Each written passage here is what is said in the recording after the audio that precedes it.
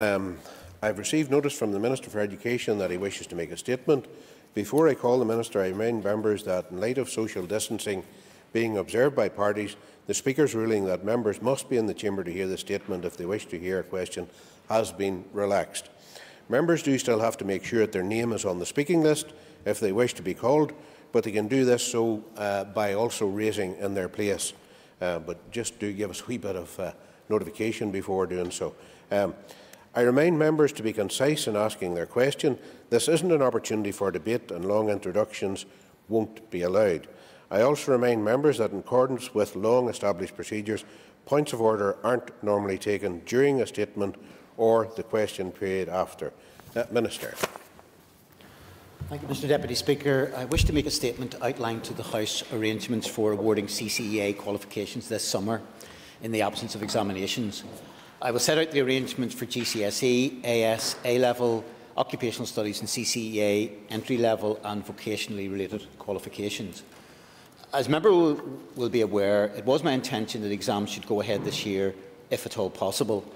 I previously announced a range of adaptations to the planned examinations to ease the assessment burden on students and take account of the disruption that they had experienced. There is no doubt that examinations are the fairest and most robust method for awarding qualifications. It was therefore my hope and expectation that we would be able to deliver these. However, I had to announce on the 6th of January that it was no longer possible for exams to proceed as planned due to the worsening public health situation. I am very aware that our young people have been impacted by this whole situation, and many are anxious about their future. My priority, therefore, is to ensure that those who are taking qualifications in 2021 will not be disadvantaged by the COVID-19 outbreak. I hope that the details I will lay out today will help ease some of these anxieties and provide the clarity needed so that students can move forward. However, there is a careful balance to be struck between facilitating progression and ensuring that learners are fully prepared for the next stage of their lives, be that in education, training and employment. Of equal importance to the awarding of grades is that we find a way to maximise the remaining time in the school year for learning and teaching, and that we support young people to acquire the knowledge of skills, of content skills and understanding they need to advance to their chosen next stage.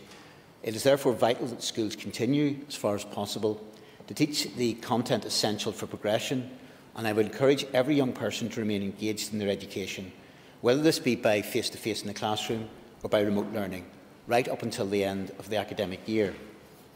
Earlier in the academic year, my officials had instructed CCEA to prepare contingency arrangements that would be deployed should exams be cancelled. Since the 6th of January, my officials have been working closely with CCEA to refine those proposals for alternative awarding arrangements. In doing so, they have engaged with the Education and Training Inspectorate, as well as a wide range of stakeholders, including school leaders, trade unions, managing authorities, parents and, very importantly, young people. While I had hoped that we would not be in this situation this year, it should be recognised that we are in a far better position than we were last March. We have the experience of last year to draw on, and lessons have been learned. As you will be aware, I proactively commissioned an independent review of the 2020 awarding arrangements, which was recently completed by Deloitte and which I published on the 8th of January. The lessons learned in this report have been taken into account in finalising arrangements for 2021. These include more weight being given to the professional judgment of teachers. This year, there will be no statistical standardisation using an algorithm. There will be a direct link between the grade awarded and the actual work completed by the learner. There remains alignment with the approaches across other UK jurisdictions. Equity and fairness are at the core of the approach which has been developed, and there will be moderation of centre assessments both within and across centres. In refining arrangements, my officials in CCEA have been working on a set of underlying assumptions. Those include all students, including private candidates, who are in their final year of study and due to progress to the next stage of learning will receive a grade. Focus will be on the establishment and implementation of robust processes so students can receive a fair and accurate grade to allow them to make the right choices in relation to progression. Additional training and support will be provided to teachers, heads of department and heads of centres to assist them in undertaking the assignment of grades. They will also assist with the internal and external quality assurance processes, with the aim of having more consistency in approach across centres. And finally, no student should be penalised for being unable to complete any part of the course, including a non-examination assessment, during a period of school closure or a period of self-isolation. CCEA will not set a statistical ceiling on grades. Each school and college will determine outcomes for its students based on the evidenced standard at which the student is performing. It is likely, however, that across our system, overall grade outcomes in 2020 will be broadly similar to those awarded by centres in 2020. Last year, we asked schools and colleges to make a judgment as to the grade they expected their students most likely to have achieved in their examinations had they gone ahead. At that time, learners had almost completed their courses of study and were well advanced in their preparation for timetabled examinations. It has to be acknowledged that the cohort this year has experienced significant disruption to their education across 2 academic years, and it therefore would be unreasonable to ask teachers to make a judgment about a learner's grade had an examination take place. Centres will therefore be asked to use a range of evidence to arrive at a judgment of the standard at which each learner is performing in the context of the specification being studied. CCEA will provide guidance, support and training to help teachers make holistic judgments in order to deliver centre-determined grades. We are asking teachers to use the full breadth of experience available in the context of the specification in order to arrive at a judgment about what each learner knows, understands and can do. Due to the different degrees of disruption experienced by individuals and across different schools, it will be important that teachers have the flexibility to draw on a wide range of experience to inform their judgment. They will therefore be able to draw on evidence generated that relates to any part of the specification. To assist teachers in the process, CCEA will also make available to all schools and colleges assessment resources which may be used as part of the broad portfolio of evidence. These resources will be repurposed papers, providing unseen questions and an associated mark scheme. The use of these resources, I want to stress this, will be optional for schools. They can be used to support their judgments. They are not exams and should not be treated as such. The assessment resources can be used alongside a range of evidence, and the emphasis should be on a broad portfolio of evidence, not a single source. If a learner indicates that they want to take an assessment, it is recommended, and in circumstances where the school is not providing that generally, it is recommended that the school facilitates this request, provided that the school feels that the subject content has been covered in a way which enables the learner to complete all or part of the assessment resource. While assessments using these resources should not be the sole evidence used to support a judgment, there may be exceptional circumstances where it's the only evidence available. For example, sometimes in the case of a private candidate. Examination centres should ensure that private candidates can be facilitated to take any necessary arrangements to ensure there is sufficient evidence on which to award a grade. There will be 5 stages to the awarding GCSEs, AS and A-levels. In Stage 1, training, support and guidance will be provided by CCEA to schools. Guidance will be provided on how to arrive at holistic judgments and the evidence that may be used. Schools will develop internal moderations processes, and CCEA will provide schools with best practice exemplars. Before moving on to the next stage, the processes schools intend to deploy this year will be reviewed. CCEA will be issuing guidance to heads of centres throughout February, with training commencing during the same period. Schools and colleges have already begun to enrol for that training. Stage 2 is the provision of assessment resources and the evidence gathering process. In this period, schools will wish to give further opportunities to candidates to demonstrate what they know, understand and can do. Schools can use evidence of students' performance against the specification in order to promote ongoing engagement by candidates in teaching and learning during the coming months. Schools can utilise evidence from the current period of remote learning, as well as when candidates return to school. In April, to support the evidence gathering process, CCEA will provide schools with assessment resources digitally for all students. This will enable schools to begin the process of gathering evidence, including making use of the assessment resource as necessary.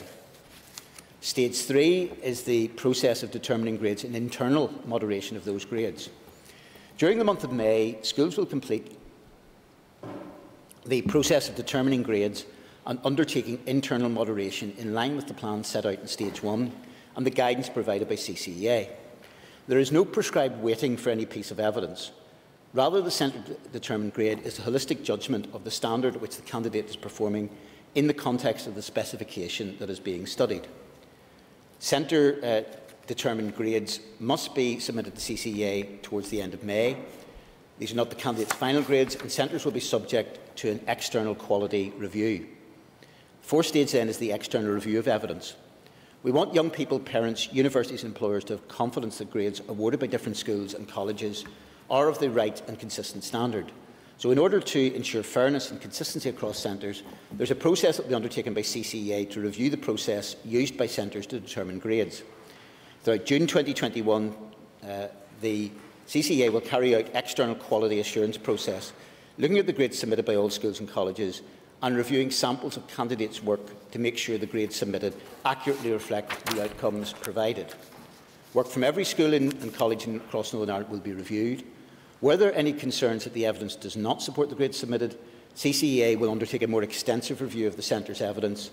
They will engage in professional dialogue with the centre and in some cases may require the centre to rerun their grading process. The final stage, Stage 5, is the distribution of grades and post-award review. The date at present, as previously announced, for the issues remains the 24th of August for AS and A levels and the 27th of August for GCSEs.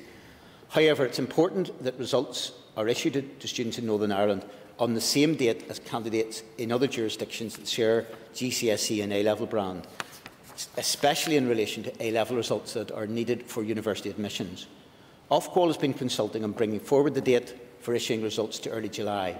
We've made it clear with colleagues in the Department of Education in England this will not suit Northern Ireland schools, and have urged this to take this into account. So CCEA is working closely with the awarding organisations and qualification regulators in England and Wales to agree a date. As soon as it agreed, we'll let centres and students know. Finally, there is to be a post-award review service to enable any candidate dissatisfied with their grade to appeal the outcome. Candidates will have a right of appeal to their school or college around the centre-determined grade. Challenges to the process and whether they are followed or implemented correctly or consistently and in line will be processed by CCEA. CCEA will be working with other examination boards over the coming months to make sure that a similar appeals process is put in place across all examination boards, and further details will be provided in due course. However, I can confirm that I will put in place the same indemnity arrangements as last year to protect schools should they face legal challenges in relation to their role in the alternative awarding process. All those planning to complete and cash in their qualifications this summer will be awarded a grade. This includes those completing their A-level and their GCSE qualifications, namely Years 12 and the Years 14 learners, and those in further education and training, as well as those taking AS qualifications.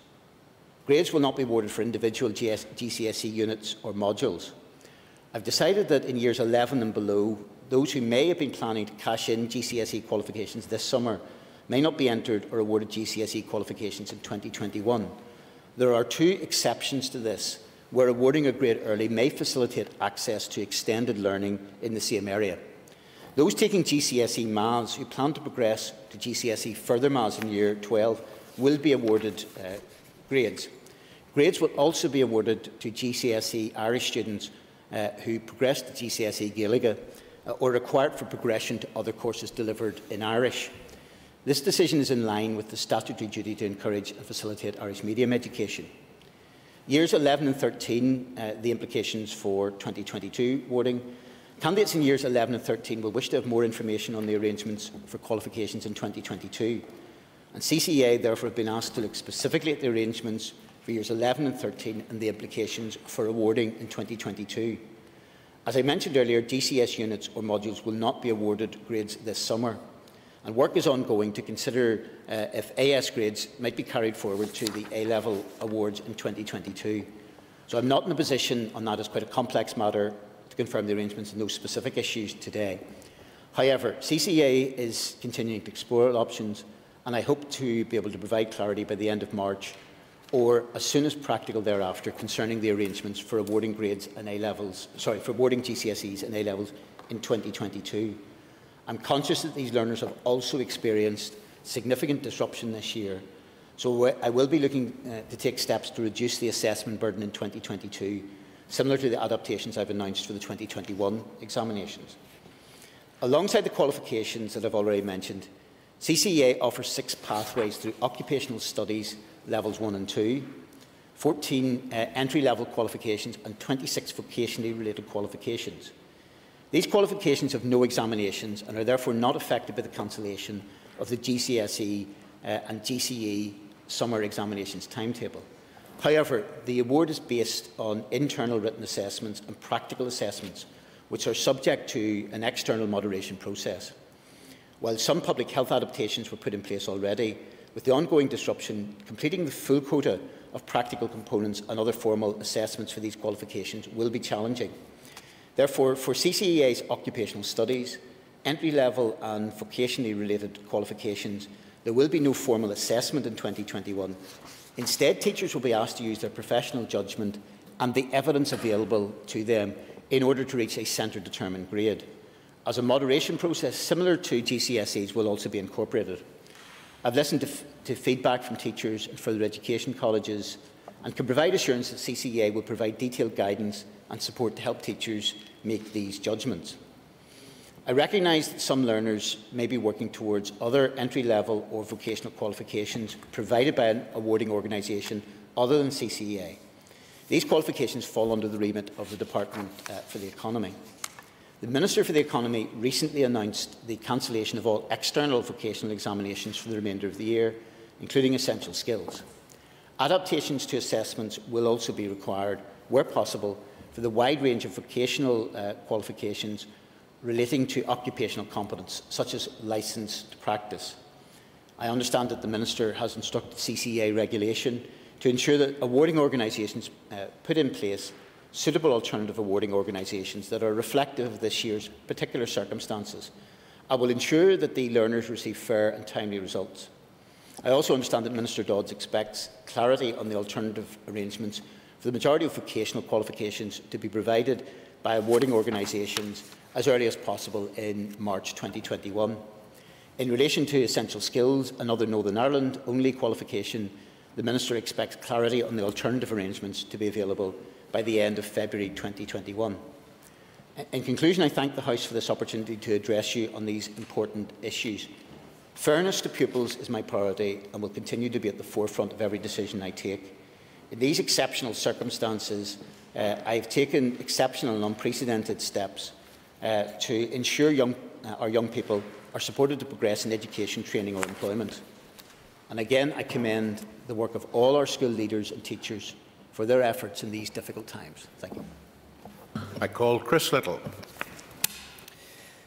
Thank you, Deputy Speaker. The consequences of last year's algorithm-based grading fiasco continues to be felt across Northern Ireland. I know of at least one pupil that shockingly remains engaged in the appeals process for 2021, even at this stage. So can I ask the Minister for his assessment of the impact of 100 days of out-of-school learning on pupils, how he will mitigate this impact in advance of assessments, and whether he's given any consideration or scoping to the viability of a return to this school year in September 2021 for any pupils?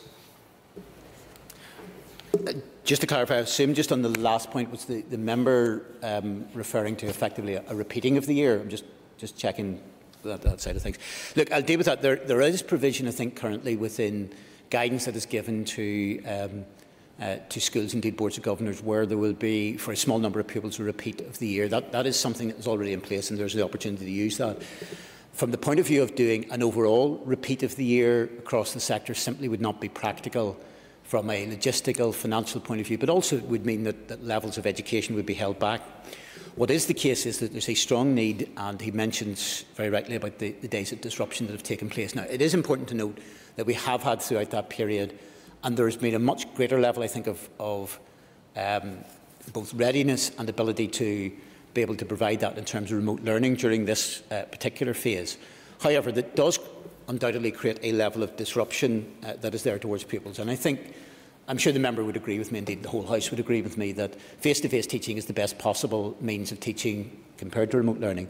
To that extent, whenever I put the paper to the Executive dealing with the current situation between now and March, one of the elements of that was to look at we got a commitment in principle from the Executive that there would be a scheme of catch-up, similar I suppose to the Engage programme, that would take place in 21-22 and would be funded via COVID money.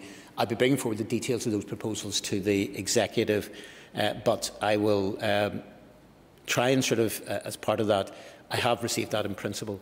In terms of the broader level of mitigation within the results side of it, because I suppose we are asking schools to make an assessment of, call it the learning profile of our students, it is not a question of making a degree of second guesses as to what they would have done directly in an examination, because different pupils will have had different levels of disruption.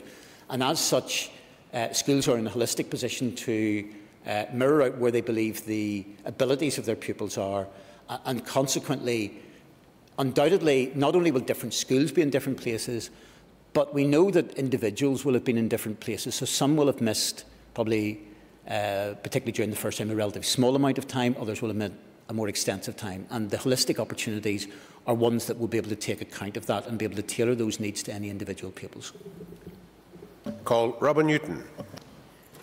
Thank you, Mr Deputy Speaker. And again, I thank the Minister for coming to the Chamber. He's probably in this Chamber as a Minister more often than any other Minister.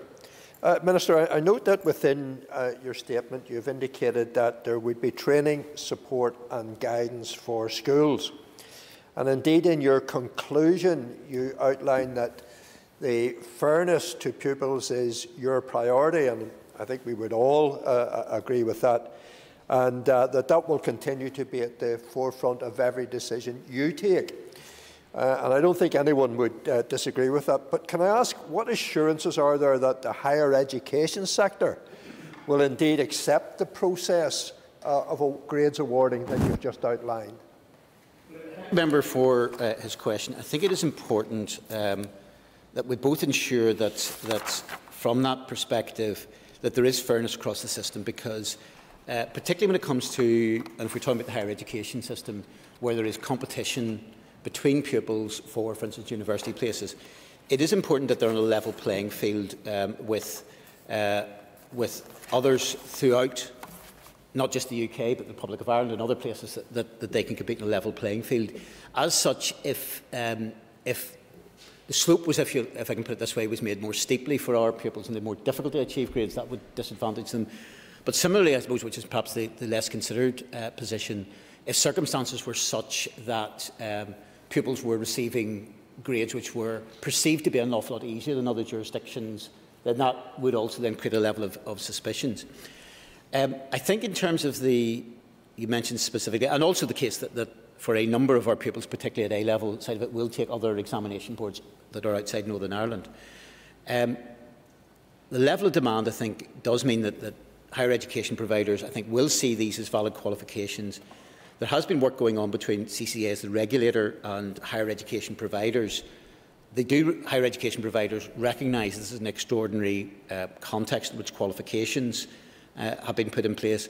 So as such, I think there is recognition from universities that we have a system here which is within the ballpark of where other jurisdictions are going to be doing. That is the case for UK higher education. And similarly, I think the Irish Universities Association, for those who are seeking to continue their studies in the Republic, have been appraised of the Northern Ireland approach and have confirmed that across the board it will accept UK results by the exam boards, and this has also been confirmed by the regulators. So hopefully none of our students should be in any way disadvantaged. Ian Sir Pat Sheehan for Newcastle. I call Pat Sheehan. I thank the Minister for his statement here this morning. I welcome this statement from the Minister, and particularly the fact that he has abandoned the failed algorithm and is prepared to put more faith in the judgment, the professional judgment of our teachers. However, the devil's in the detail, and particularly in terms of the assessment models and how teachers are going to be, how mediation is going to take place. Moderation, sorry. I think it's fair to say that the tenure of this particular minister has been characterised by dithering and delay. Last year's failed assessment process and the transfer test fiasco are just a couple of examples of that. August like the football manager who's lost the changing room, the minister has lost confidence of teachers, parents and children, and according to the most latest opinion poll, there's also a lack of public confidence. I've given you a fair bit of latitude already, but cash to you all, or we need a question. Given all these issues, Minister, can the Minister tell us what steps he's taken to address the poor communication and complete lack of transparency that were highlighted by Deloitte in regard to the assessment fiasco last year? Well, within that, I mean, I was going to welcome the member to his new role. I know that he has come in via the January transfer window onto the Education Committee. I don't know what the transfer fee was for the member. Can I say, in terms of the broader issues, look, we've taken across the board in relation to this, and indeed, I suppose these announcements in terms of details, because there's still consultation happening elsewhere, probably predate other groups within that. Now, again, the member talks about coming to a conclusion in terms of some of these issues. He is right in terms of the detail will be there, and so therefore in terms of moderation itself will be essentially something that is guided, which will be internal to the school. There is then, as I outlined in the statement, a level of external assessment, and that will be on the basis of using an iterative process, particularly between CCEA and the schools themselves. I should say, and I gave an assurance, that algorithms would not be used. Algorithms, to be fair, were used, I think, last year initially in every jurisdiction. They are actually part of, and again, like seeing the internal workings of a clock, the situation is that algorithms would normally be used in terms of standardisation every year. It is just the circumstances of last year that brought them into a level of concern. In terms of the broad issue of communications, there will be detailed work will go on between CCEA, particularly in the schools. There will be, I think, up the issue later on today, detailed information directly going to schools, and also as part of that we will have within the department website over the next few days a frequently asked questions section so people can delve in, and we'll also be doing a version in terms of the information directly, probably for tomorrow, for parents, so they can also actually avail of this. So I think that the situation in terms of levels of communication, and indeed even the Deloitte report highlighted probably the issues of communication quite late on in the day, rather than what was being done in the March-April period in terms of policy side of it. I think every effort will be to try to explain as much as possible and communicate that as clearly as possible. Daniel McCrossan for Newcastle. I call Daniel McCrossan. Thank you, Mr Deputy Speaker, and I thank the Minister for his statement. This statement will bring some relief to teachers, young people and parents, and it will finally help curb much of the lingering uncertainty that you have continually presided over, Minister. I'm glad you have finally put the dodgy algorithm tool into the bin where it should have been last year. Last year you didn't trust teachers' judgment and ignored all the warning signs. Will the Minister now admit that he and CCEA got it very badly wrong, that you added to the hurt to our young people, to our teachers, added to their stress and anxiety and to that of parents? You left tears in the eyes of a lot of young people last year, Minister, because of your failure to listen and act. Will you now, Minister, given that you have admitted in this statement it was wrong, will you apologise to those young people so we can move on and learn from these lessons? What I'm not going to do, frankly, is simply play to the gallery on what is quite a serious issue in relation to it. And I think some of the remarks of the member are done for a certain level of effect rather than reality. The Deloitte report does deal with the full detail of the situation. It is clear that circumstances were such that there was a lot of problems created for our young people. The indication from that, in terms of the role of the department and the role of myself, was that the policy decisions that were taken last year, this is highlighted by the Deloitte report, the policy decisions were got right, and indeed on that basis the situation was on some of the implementation issues. Mention's been made of the algorithm. As I said, in normal years, algorithms were used. I had indicated, I think, previously that in terms of even the arrangements that were being put in place, potentially in terms of examinations, would not have used algorithms. So that's been something that's not simply been adopted today, but adopted from quite a period of time ago. And I believe that we have a sound basis as much as possible. You mentioned about judgments. I've made it clear, and I think this would be shared in many bits. If we are in a position, if things were normal circumstances and we were positioned simply to go ahead with examinations, examinations do represent the most objective way that you can do an assessment of an individual. And I think that would be accepted by everyone. But I think that we've found a route which I think is again consistent with what is happening, is going to happen, I think, in elsewhere, that we have that judgment, but also one then that is put in such a robust context to make sure then that there can also be both fairness across the board and a level then of high level of trust that external users, be they employers, be they universities or others, can provide a level of trust within the qualifications that will emerge. Call Robbie Butler. Thank you, Mr Deputy Speaker. Welcome the paper, albeit that we'll have to look at the detail and behind that, Minister. And I'm sure it's a relief for you to be able to bring what may be some good news for teachers and students across Northern Ireland today. 3 points I'd just like to draw out very briefly. Indemnity arrangements for schools. Centres will be asked to use a range of evidence and moderation between centre assessments within and across centres. Minister, there are 16,000 P7 pupils who are in a similar position to the A-level and GCSE students, and I believe today's announcement on the process for allocation of schools is deeply unfair to those 16,000 pupils, and I hope it's taken on board and that there will be a contingency and a better plan for next year's P7. Those three things could have been used for those P7s this year. Last year's GCSE and A-level pupils, I think it was 240. Does the member have a question? Yes, please. At it now, Mr Deputy Speaker. Last year, I think there were 240 A-level and GCSE pupils awarded a U grade. There's a few comments within your paper today. I hope it will give some comfort to anyone engaged in any level of course this year, whether it's GCSE or A-level, that there will be no U grades handed out this year. It says no student should be penalised for being unable to complete a course. Sorry, can I ask the member a question? Thank you. Thank you. That is a bit like one of those examination questions with the added word at the end of it, discuss, on that basis.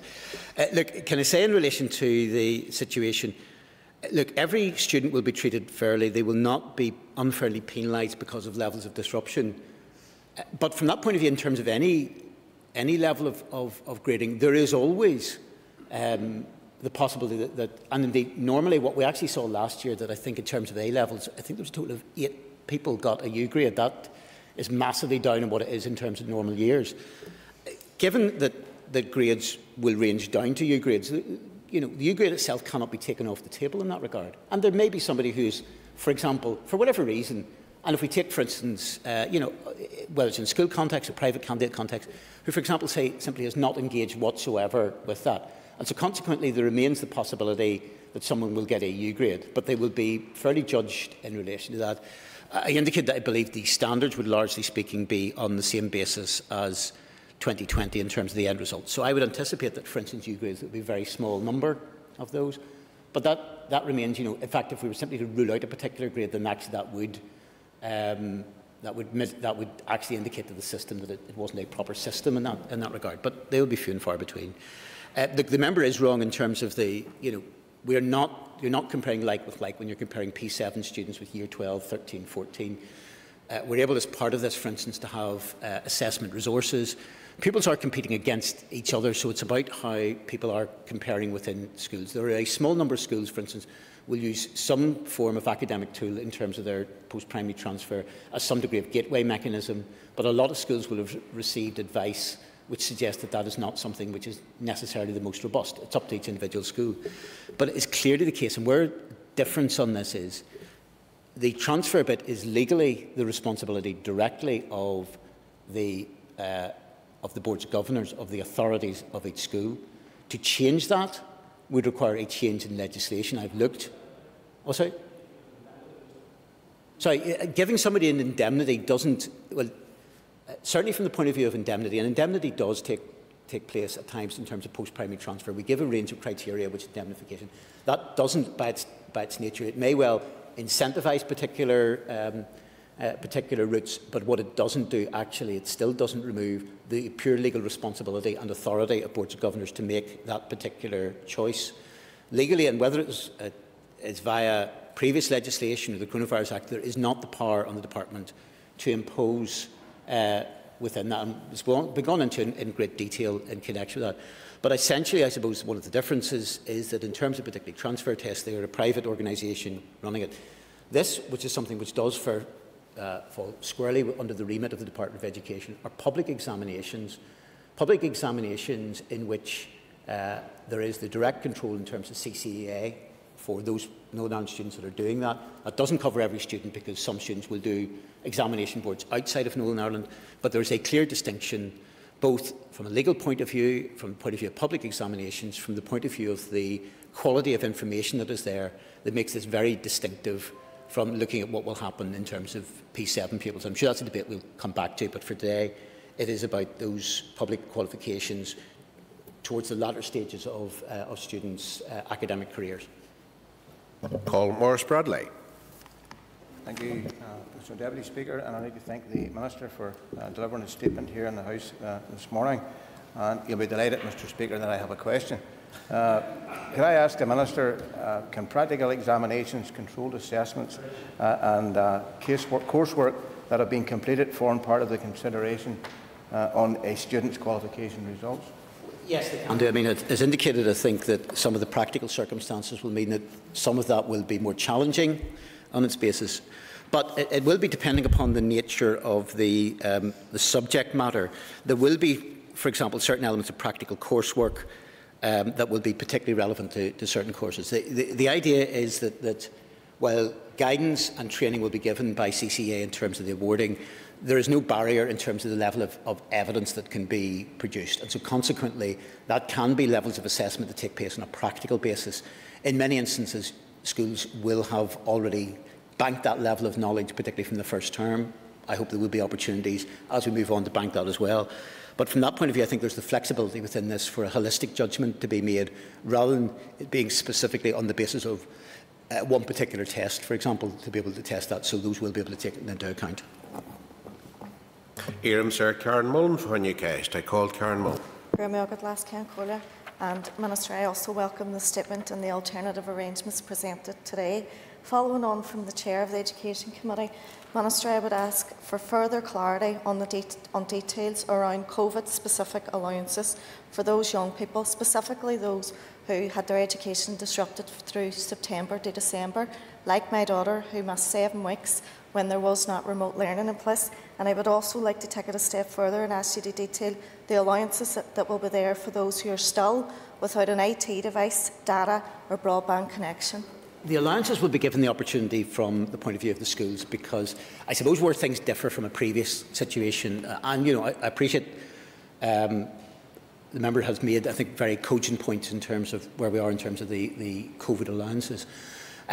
I suppose when we were looking very specifically at a COVID allowance as such, we were looking at something which would embed some level of mathematical formula into this, because where it was based around a situation previously where we looked at a reduced course content and an examination, you would have had effectively a mark which was then adjusted. That will not be the case within this. Schools will be able to draw their own experience, not what they believe, if you like, that the student, if suddenly flung into an examination room, would have achieved, but where they believe, from the wide range of evidence, of where they believe the balance of their abilities would be on the particular subject. So as such, I think that schools will be able to, and if we take very specific examples on that basis, that where it is not simply just something as well that has happened across the school, but has happened to particular individuals, they will be able to take that into account in arriving at a holistic judgment. And so, to that extent, I think that the level of assessment that they will produce for a child that has been massively disrupted by COVID may well be on a different scale to what is there. But because it's holistic in its nature, it will not be a formulaic process, so that you have a certain amount of period off, you achieve a certain mark. The school will be in a good position to be able to judge that, and that will also be taken into account whenever any level of assessment. I should say as well that whenever CCEA will be doing a level of external assessment, it's not really on the basis of whether an individual child's or student's result has been got right. It's about whether, if you like, the broad range of where the school is coming from has pitched this at the right level on that basis, but they will be able to take into account the very specific circumstances that will face individuals. I call William Humphrey. Thank you, Mr Deputy Speaker, and I thank the Minister for the statement to the House this morning. Minister, like others in the Chamber, I welcome the jettison of the algorithms. This is something which has caused great concern to parents, teachers and of course pupils in particular, so I welcome that and congratulations on that announcement. Can the Minister assure this House that students from Northern Ireland will not be negatively affected as their counterparts in the mainland in relation to exams and qualifications? Yeah, I mean, I think the issue is indicated. I think there's arguably 3 levels of fairness that we need to ensure. First of all, fairness between centres, so that, if you like, it doesn't matter which particular school a student goes into, they will be treated fairly on an equal basis with each other. That's as regards particularly Northern Ireland examinations. Secondly, obviously, there will be a level of fairness between those students from Northern Ireland and students from other jurisdictions, and particularly, I suppose, those who will be using their qualification to compete for either a further education, a higher education place, or indeed employment. And also, I think there needs to be that level of equity between students in Northern Ireland who are doing different courses. As such, I think there is work ongoing. There's been work ongoing with CCEA and Ofqual. And I think that what is being announced today will mean that everywhere should be on a very similar playing field, a level playing field between England, Wales and Northern Ireland. It may be that the exact arrangements are not exactly the same, but we believe it actually means that there can be that direct comparability and portability, because students will want to be in a position that whatever destination they take, that there's no barriers put to them either immediately or in later life to what they want to achieve. And so I think that system, and similarly I think, and it's one of the areas which there's still some further work to be done, that's why the JCQ, the Joint Council on Qualifications, is looking to try to make sure that whatever mechanisms are put in place across the jurisdictions and between boards in terms of appeals are of a roughly similar nature, to try to make sure, again, because it's not just a question of, as I said, there are the 2 dangers, not simply a question of the danger of making things more difficult for our pupils by having a higher tariff to gain grades. It's also the case that if the CCEA results were seen as some level of easy route or soft touch, that would create a danger for our pupils as well, because it would mean that in circumstances universities and others may take a view of that our qualification is not worth as much as from another jurisdiction. So it's about trying to maintain as much as possible a level of fairness across the board, so there's no disadvantage to our pupils. John O'Dowd, when you cashed, I call John O'Dowd. Minister, COVID-19 has accelerated and will accelerate many changes in our society.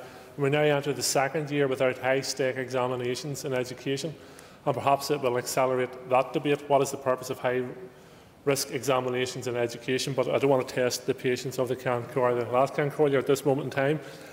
What consultation has the Minister and his department and CCEA had with the teaching unions in regards to the changes he's announcing today?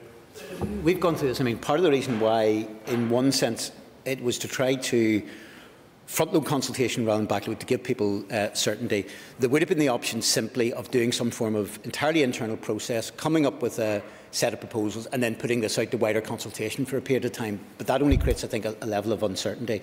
So we have worked with, and indeed consulted with, first of all, stakeholders as regards, we have a stakeholder group in terms of post-primary principles, which are drawn, if you like, from all sections, non-academic selective, academic selective, the different sectors, but also then consulted directly, I think, with the teaching unions in terms of their position on it, and also the opportunity to have a level of road testing on this with, as we did previously in terms of announcements on examinations, with groups of students. That's been done at an officials level, with the idea that while there is no perfect solution in relation to this, we believe that this is, broadly speaking, a route which, largely speaking, people are content with. Now, there will be, and I guess one of the obstacles to this is there are a couple of aspects of this which still require further work to be done. And I suppose the issue is to try to get if you like, the 90% announcement out at this stage while working on those final details, rather than simply try to wait until, say, the end of February or March before we make a picture covering absolutely everything in that regard on it. So yes, there has been that consultation has taken place, and will also be ongoing as we move towards some of the implementation side of that. As I said, guidance, the next stage will be that guidance will be issued and training will be done in February as regards that. And we believe that this is a cooperative process between schools and CCEA. There's also, I think, for instance, in terms of the indemnification, would provide not only a level of protection directly which is needed for schools, it will also provide that for teachers as well, so they can exercise their professional judgment without fear of the concern of a looming court case hanging over them on that basis, which I think is the right way to do it as well. Mayor Justin McNulty for Newcastle. I call Justin McNulty. Minister, I'm concerned about the omission of the oral element of languages assessment, especially Gaelic, our land's native tongue. I'm also concerned about some students who take subjects modularly, who may be disadvantaged. I'm feeling a little bit dizzy. I'm feeling a bit overwhelmed by these proposed measures, complex in all that they are, and maybe some solutions provided. But I'm worried about teachers and the already overwhelmed teachers and teaching staff, and how they've been consulted with and the unions being consulted with. But fundamentally, Minister, we're talking about examinations here when we should be focusing elsewhere. We should be focusing on recharge. On a week which is Children's Mental Health Week, what measures are you taking to help children prepare and be ready for these exams? What are you doing to recharge their mental health? What are you doing to recharge them emotionally? What are you doing to recharge them physically? What are you doing to recharge them in terms of socialisation? What are you doing to recharge them in terms of their academics? I think there's a number of questions there, Minister. So yes, your choice. I think there'll be almost a paper I'll have to produce in relation to that. I suppose the best cure for dizziness is to be able to sit down after a while in that regard.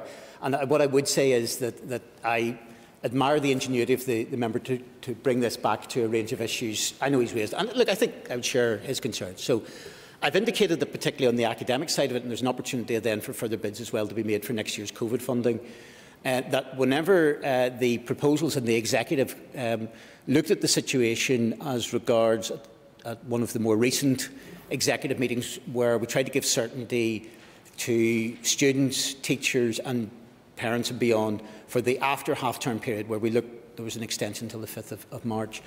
Without breaking any level of confidentiality within the executive, there was a paper which scoped out the options, which made a recommendation, which then looked beyond that, but also as part of it made a recommendation that there would be in 2021-2022 a level of support that would be required, particularly on the academic side, to be able to support pupils on that basis. And that's why we got a commitment directly from the executive with bringing forward papers in relation to that.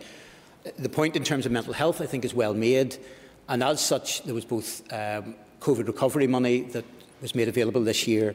In terms of the level of that well-being, again, I would look potentially to the executive to an extension of that. But also, I think, even prior to COVID, there was money that was able to be secured this year into the budget to expand the level of support that was available in terms of well-being and mental health issues. I think it will be a growing issue, and to some extent, a lot of this will not be absolutely immediately apparent in terms of day one.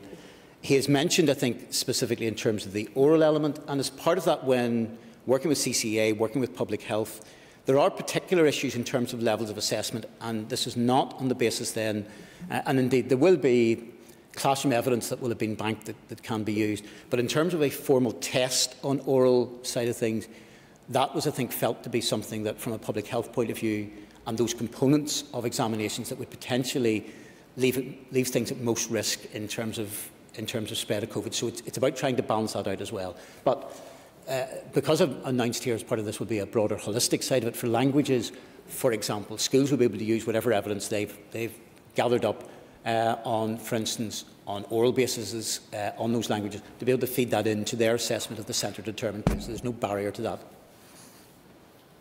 Here Melissa McHugh for Newcastle. I call Melissa McHugh. Minister, I know that you've alluded to this already in two previous answers, but we all know that the equality of opportunity is uppermost when it comes to application to further and higher education. But can I ask you, Minister, What conversations have actually taken place, in particular with Dublin, given that they have alternative procedures now in place for the Leaving Cert, and the other jurisdictions in Scotland, England and Wales, to ensure not only students travelling to the north of Ireland have that equality of opportunity, but that students from the north of Ireland going to the Republic or to the other jurisdictions, that they also have that equality of opportunity? Well, look, I think you make a very valid point. I think, first of all, in terms of examination or indeed qualification side of it, we are trying to maintain. Scotland tends to be in a slightly different place. They've always had a very different education system and a different qualification system. So while there are conversations take place with Scotland, they are probably in a slightly different plane to other UK jurisdictions. What we've tried to make sure is that there is what's called the system of three-nation comparability, that largely speaking that we are on a similar plane between ourselves, England and Wales on a number of those issues as well. And as indicated, that's not simply by way of looking at the comparison of a student in Belfast compared to a student in Birmingham or wherever. It's also the fact that, roughly speaking, about 20% of our A-level students, for instance, or 20% of qualifications will come from an examination board which is based outside of Northern Ireland. So it's got to be that level of fairness. As indicated, there has been discussions with the higher education authorities. I think they are content, provided there is a broad similarity between jurisdictions, that will be something. And I've also indicated that I think there's been direct conversations between CCEA and the Irish Universities Authority.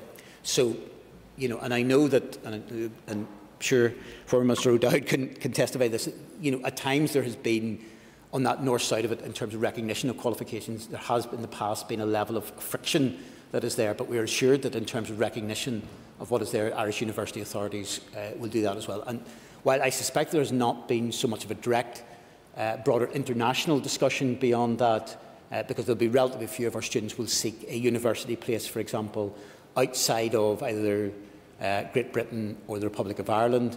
I think, broadly speaking, that universities across the world will have a level of recognition of the very unique circumstances that we've been in terms of COVID, and I think there will be a level of allowance within that.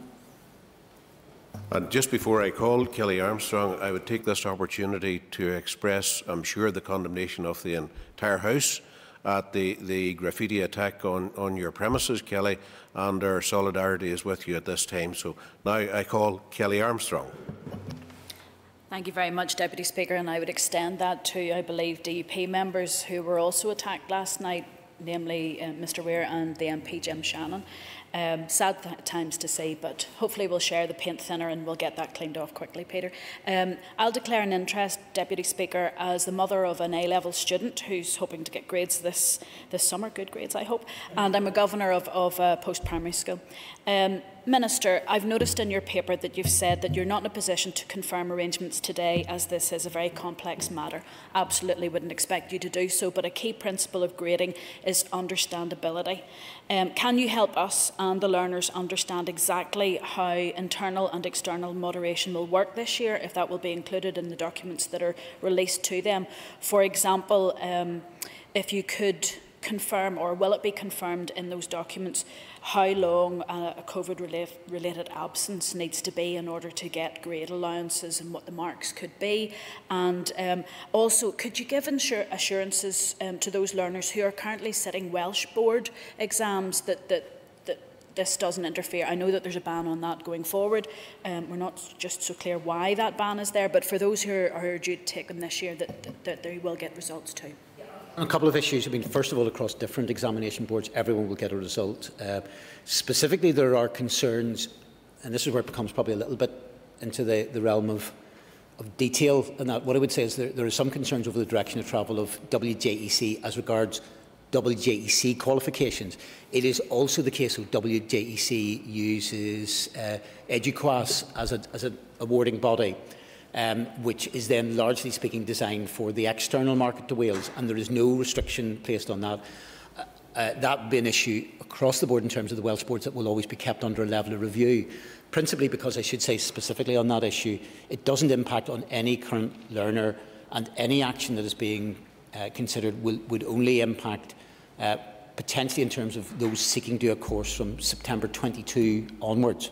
So anybody, for instance, currently looking at AS levels, at A levels, will be put in place.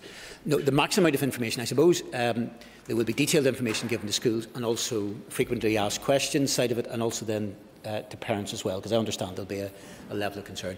In terms of, I suppose, the process, as I outlined, I suppose it will move from the initial assessment within a school, then there will be internal moderation in the school. Obviously, there will always be some level of concern amongst some students of, does my teacher particularly rate me? Do they like me? We want to make sure that there's not some level of favouritism. Now, there is a high level of professional judgment, but there will be that internal moderation that will happen within the school. The next stage is those provisional positions will be then given to CCEA. They will do effectively sampling across every school. It will be, I think, largely speaking, on the basis of 1 unit per school to provide that level of reassurance. If they find that that takes that to a level which is beyond what it should be, beyond level tolerance, they will do a deeper sampling. The next stage is then to potentially engage with the school directly. There will be that level of professional discussion. There may well be a question of saying, look at your processes. If there's problems with your processes, you may need to rerun them. So it is about a professional conversation taking place, and we'll be happy to spell out that level of detail within any correspondence and communication that's put in place. Éireamar Cathal Boylan phone you cast. I call Cathal Boylan. Thank you, Mr Deputy Speaker, and could I welcome the Minister's statement.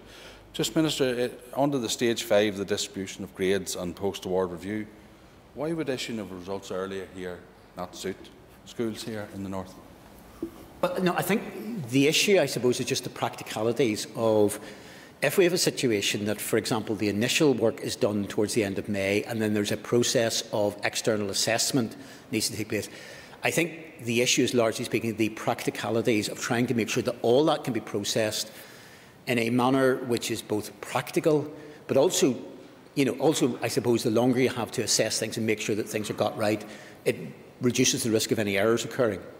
To that extent, I think the key driver is to make sure that where there are public examinations that are externally then allocated across boards, that they're done so effectively on the same time scale. That would be the issue in relation to that. So it's about trying to ensure that across jurisdictions and across different boards, they all issue. We don't want a situation, for example, where somebody in a CCEA grade is given an award, and that's either a long before or long after, perhaps somebody in a different subject in the same classroom getting a grade from a different board. It's about trying to ensure that across the board. That's why, to a large extent, while Scotland, as I said, has tended to be in a slightly different time frame always from everywhere else, that we've tried to ensure that as regards GCSE awards and A-level awards in every year, that we have it done on the same basis, on the same time as that. So that would be the reason in relation to that. Éireamar Pat Catney phone you cast. I call Pat Catney. Thank you, Minister, for coming here today and for presenting your statement, which I welcome. Minister, given that CCEA prioritised the algorithm over the well-being of our children and young people, will you today promise this House a full, independent review of CCEA, their processes and their leadership team? Our young people shouldn't pay the price for CCEA's mistakes. Has been an independent review of what happened last year. It's been published in the Deloitte report. It's there in full levels of detail. I think, to be fair, while clearly in terms of the implementation side of things there were mistakes made, I don't want to be fair to characterise the professional judgment that's been there from CCEA on the basis of, well, we don't care about pupils' welfare, we support the algorithm no matter what. No, I think we've got to be fair to people in terms of the assessment that they made, particularly, I think, around what were quite tight timeframes. And it is also the case, I'll make three other points. One, there's no algorithm being used this year. Algorithms are generally used every year. It is the fact that because they've not been backed up by examinations is where particularly the problem arose. And standardisation happens every year. This is something which is probably not necessarily sort of realised or known. And I would also indicate that while there were issues around the algorithm, there were also issues which happen pretty much in every jurisdiction. We find this in different jurisdictions, and I think even, although they came a good deal later, that there were issues around the Leaving Cert, for example, in the Republic of Ireland, which was issued in a month or two after what was there in terms of the UK jurisdictions. So I think clearly we tried to ensure that within this lessons have been learned. There has been that full examination of what went on last year, but let us also not I think fall into the trap as well of taking people who tried to use professional judgment, who tried to do what appeared to be the best possible outcome, and subject them to becoming scapegoats either. I think people deserve fair judgment, and I think the Deloitte report covers that in a fair amount of detail. I call Rachel Woods. Thank you, Deputy Speaker, and I thank the Minister for his statement and join too in the condemnation of the graffiti attacks on Kelly Armstrong and all other political representatives and their offices. The Minister mentioned evidence a number of times and said that centres will be asked to use a range of evidence to arrive at a judgment of the standard at which each learner is performing in the context of the specification being studied, and that CCEA will provide guidance, support and training to help teachers make judgments in order to deliver centre-determined grades. So can I ask the Minister when exactly will be teaching staff provided with the necessary guidance and support as to what evidence can be used? When will they get this clarity, and will this ensure consistency? I think the idea would be to drive as much consistency as possible. I mean, again, because there's always going to be a certain element of subjective judgment. Can you have absolute pure consistency? I think the striving to as much as possible. In terms of both the guidance that will be provided by CCEA and the training, that will take place during February. And obviously at the moment, for the rest of February, there's good work ongoing in terms of schools with the remote learning, but there will also be that probably level of flexibility because there will be that opportunity for that training. We want to make sure that's done as quickly as possible, but also done in a thorough manner. And before we conclude on that, Minister, if I could just convey similarly, I was unaware of any attacks on your party offices, but likewise to condemn those, and I'm sure I reflect the view of the entire House in reflecting that condemnation back to you. And if you could similarly convey best wishes to Jim Shannon. Thank you. That concludes the questions on the statement. Thank you. We just take our ease now while we move to the next business.